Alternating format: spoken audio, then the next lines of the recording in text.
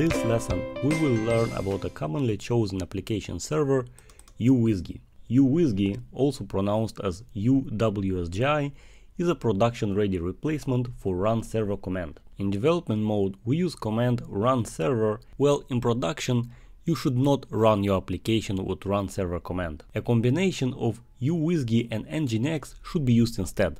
Also notice that in production mode, these settings allowed host is mandatory. In this lesson, you will learn how to transition from development to production. In production, you must use nginx to serve static files. But because this lesson is about uWSGI, I will show you how you can serve static files without nginx. Keep in mind that this is for the sake of learning, so that you will understand better the concepts. Let's start. I have here a common Django project which I called doc storage. This project has one app which I call land, and land app has static files directory where I have placed a couple of JavaScript files, CSS files, and even one image. In settings directory, I followed the good practice and placed all common settings in base py and environment specific settings in dev py and prod py.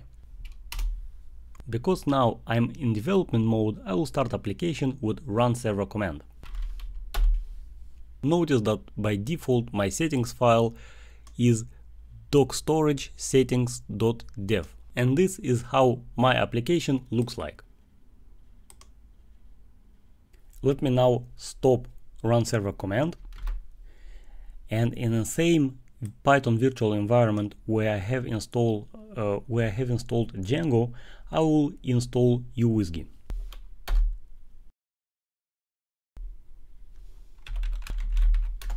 Let me double check where uWSGI was installed. As you can see, it is installed inside my current virtual environment. Starting uWSGI application is pretty simple. First argument tells uWSGI to listen on port 8000 for incoming HTTP request. That's simple enough. This argument tells where uWSGI.py file is located. Now, if you don't specify where Django settings module is, then this file will try to use default Django settings module. You can see it here. This is uWSGI.py file. So in my case, it will try to use development version of the settings file. This is the same mechanism manage.py file uses to figure out its default settings module. You can see it here in manage.py file. This is the simplest way you can run application with uWSGI. To use uWSGI or Django in production in general, you don't necessarily need to know all details about uWSGI protocol and why Django needs to run under an application server like uWSGI or gUnicorn at all. But if you're curious, I recorded a pro lesson which explores uWSGI protocol. In pro version of this lesson, you will learn why uWSGI is needed and how it works. I won't publish pro lessons on YouTube, you can watch them on djangolessons.com instead. Let's run docstore application with uWSGI and check it in browser. But it runs without static content. You see that initial request was successful, but all other static content like CSS, JavaScript and image, they were not found. It is so because by default application server does not serve static content. I want to use configuration file instead of providing command line arguments. So I created docstorage.ini file, this one, where I will place uWSGI options. Notice that configuration keys, this one and this one, matches the ones that I have here in command line. This one and this one. With this configuration file I can run uWSGI like this. Notice that I still run this command from projects directory. Projects directory is the folder where you find manage.py file. Let's first remove any confusion about environment variables and be very specific about Django settings module. So in this file, I will add key which will point to Django settings module, which is this one. Or this one. So we are still in development mode. So let's try uWSGI again.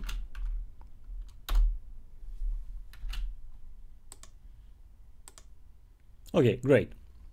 And now let's start the transition to production.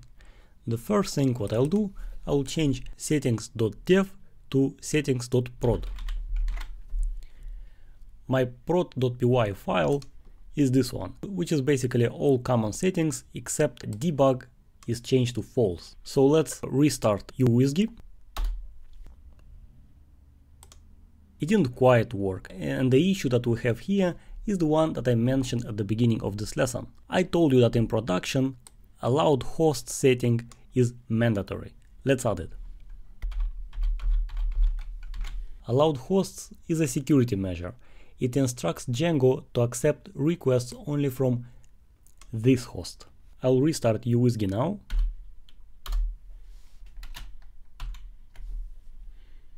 And it didn't work again because in hosts I specified 127.0.0.1 as localhost, which is not really the same as the one I have here. So let me change this one to 127 like this, and now it should work. To make it work for both cases, for 127.0.0.1 and localhost, I will update my allowed hosts. It works now for localhost as well.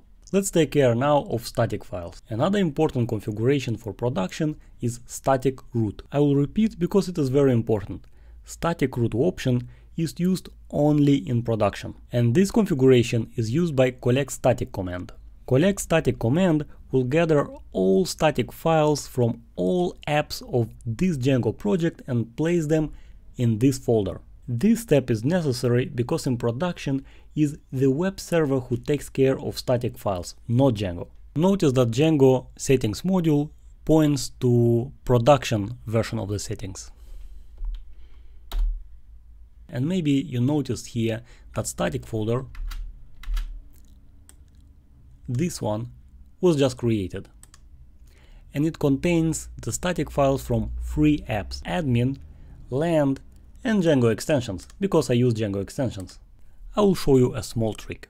The thing is that uWSGI can serve static files the same way Nginx does. Let me show you first, and then I will explain what happens. To instruct uWSGI to serve static content, you need to add this option. I will start uWSGI again, and check this out. Here it is. What is not so obvious at this moment is that uWSGI serves static files from this folder. And this folder is static root, which we configured here, and where we place static files with collect static command. What static map option does is illustrated here.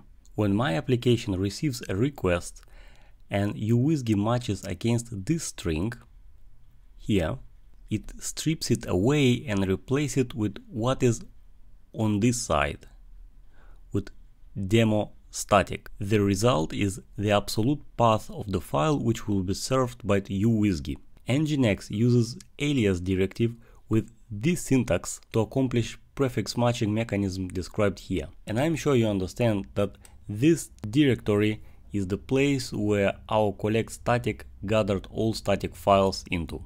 And now let's move on and create a systemd unit for uWSGI.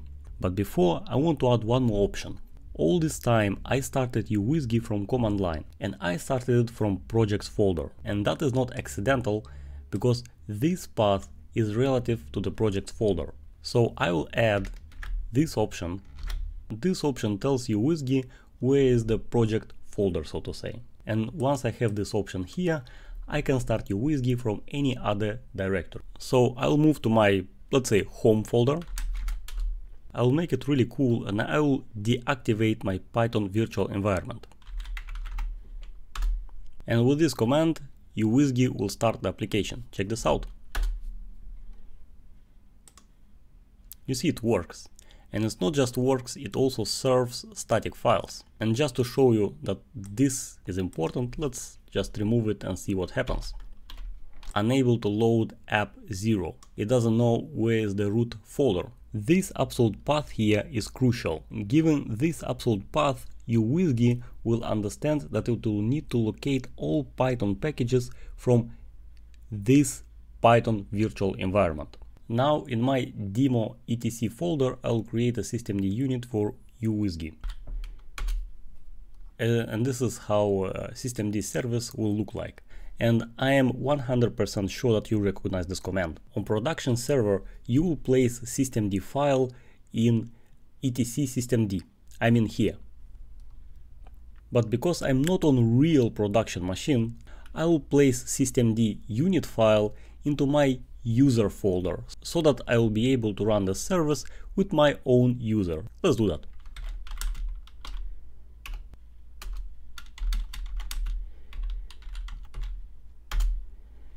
And now from any directory I can start systemd as a user service.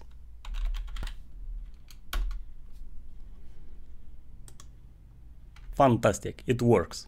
By the way, I recorded a screencast about systemd where I explain in detail about this option. You maybe want to have a look at that. I hope you enjoyed this lesson. Thanks for watching.